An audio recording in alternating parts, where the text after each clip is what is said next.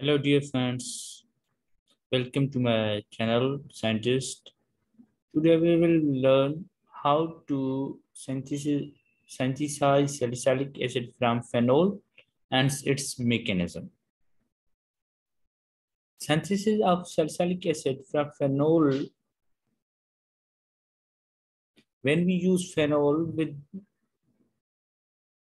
with any base such as sodium hydroxide, potassium hydroxide, and with carbon dioxides, it forms salicylic acid.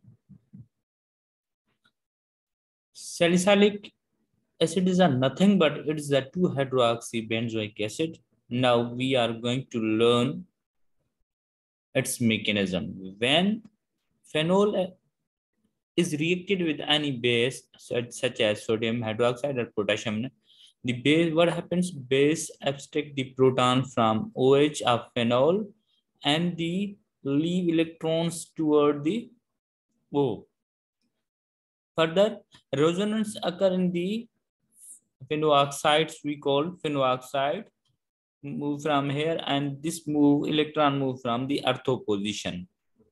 When the electron remaining on ortho position attack on carbon of carbon dioxide, which is the most electrophile, and the carbon to oxygen double bond breaks. So what happens that when base attack on this hydrogen leaves its electrons here, and again phenoxide is formed. Now phenoxide is formed now as a conjugate acid of sodium hydroxide, which can be water.